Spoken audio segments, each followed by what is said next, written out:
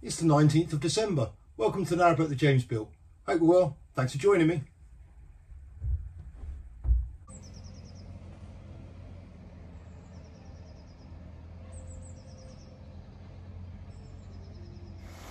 The boat is there where it was last night, and right next to the boat is my car.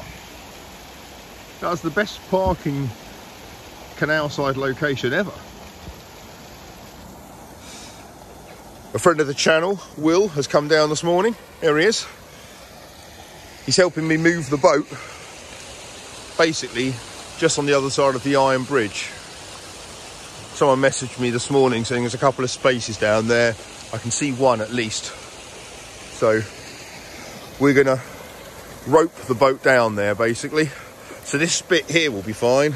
The lock will obviously be fine. But I don't know if you can see Boadicea there. But she's got a rather tall chimney.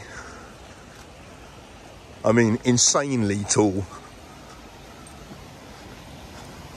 So that's going to pose us a bit of a problem. The other boats won't.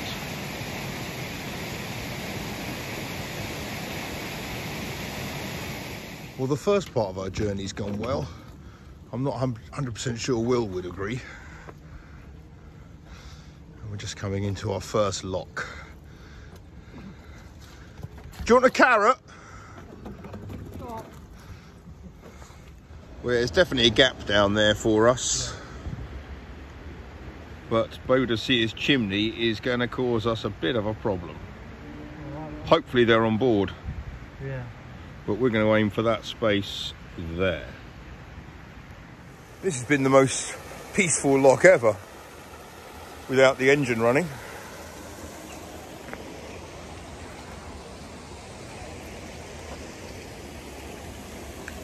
Wheels going up ahead to go on to Boadicea, and now I'm coasting very, very slowly.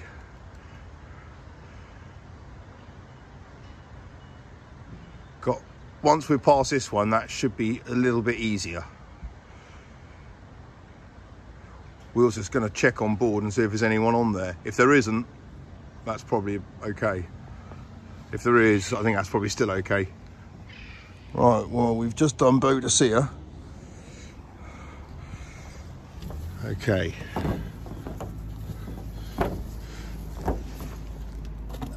Well done, mate.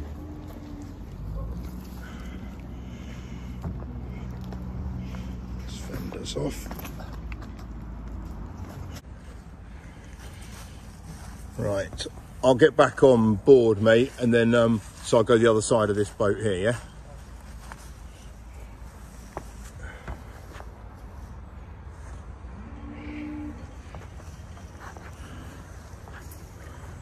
Will's like a modern day horse, getting caught up in the ropes there.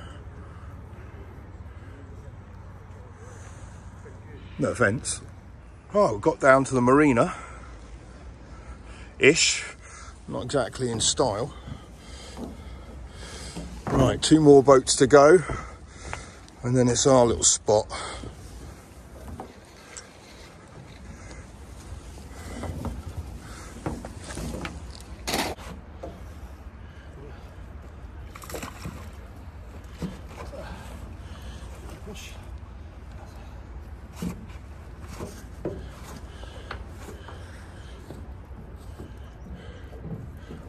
Whoa.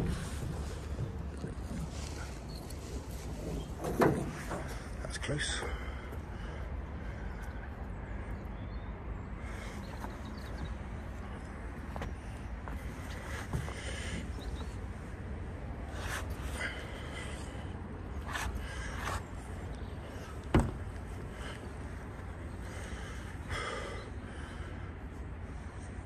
Whew, nearly there. Well, here we are.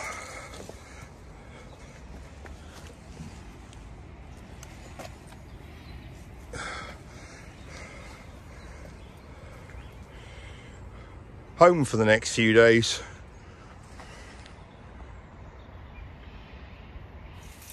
After moving the boat, sitting down for eggs and bacon. Perfect. Well, here we are, all moored up. It was really useful having Will here earlier. He's gone home now. But yeah, thanks Will popping down or popping up to help. It would have been really hard to, I was half expecting basically every boat to be occupied and for me to say, oh, do you mind if I just move the rope over and then come out and help and that. But all the boats were unoccupied, so which on one side is good because it means you can kind of give a courteous knock and then kind of climb on board just round the gunnels. I mean, rather that than us colliding in, I'm sure boat owners would rather us do that and make sure the boats don't collide or anything. And, you know, throwing ropes over boats with solar panels and chimneys and stuff, you can knock so much stuff off. So I think this was the safer, more, I'd prefer someone to do that to my boat rather than chucking lines over my my panels and my chimney and this, that and the other and knocking stuff off. So yeah, but we got down here, I think there was like 5 or 6 boats we had to kind of navigate around. So yeah, good little spot. We're on rings here, so I mean it's so easy putting up on rings. You don't have to do anything, just literally wrap the line through it and you're done. You know, chains and nappy pins are much better than pins, but yeah, rings, that's the way forward. I don't see why the CRT don't bang them in all up and down the cut. Certainly if they want people to be in certain areas rather than other areas, which is the current way of their thinking. I've run out of sugar, which is no good thing. I've got one of my little Costa coffee sugars left, which means I need to go out. But I need to go out anyway. I need to move the car. And I've had a few people ask me, what do I do about the car parking, this, that and the other, and it's all pretty valid. And I've now moved to an area where I don't know like the back roads and stuff particularly well, so I will show you what I do. And but today is slightly different because in my car is my bike.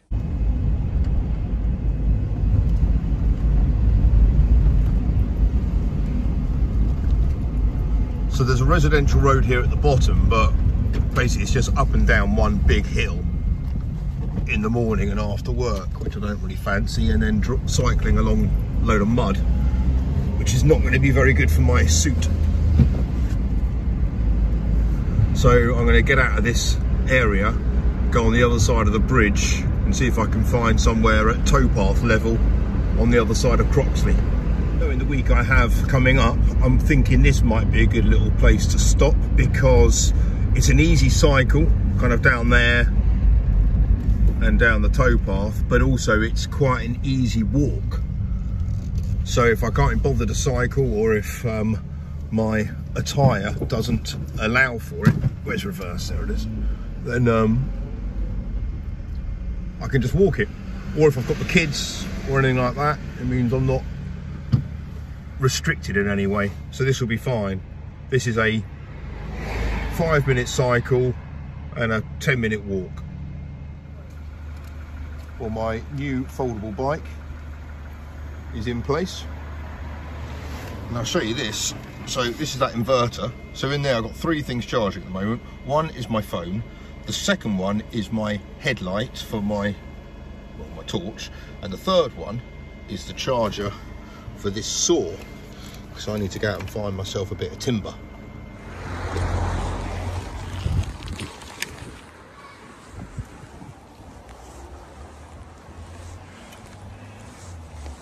This folding bike is so much better than the one I borrowed, I think it was my dad's, because that one had little wheels and there's no centre of gravity.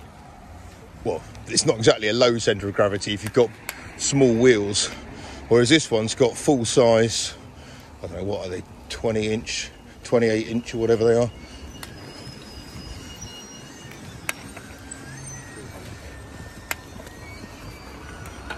Go on, mate, you go.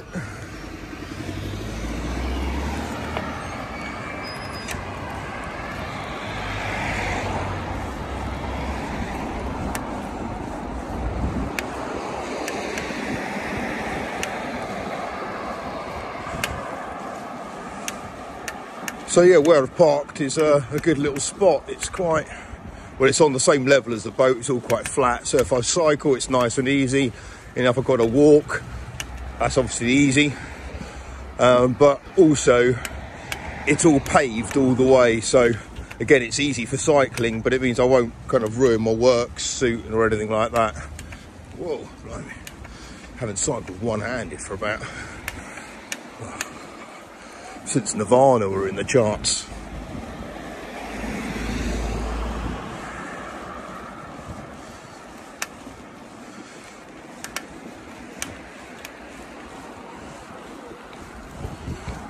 This is good here because the designated cycleway, so you don't have to worry about cars and stuff.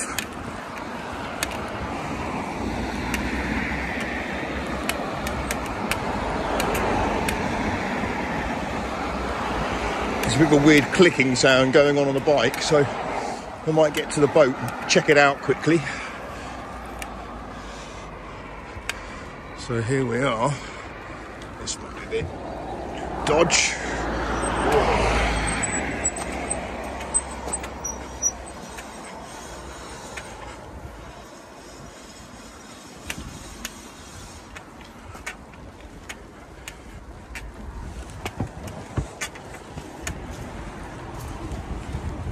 Well, that looks narrow.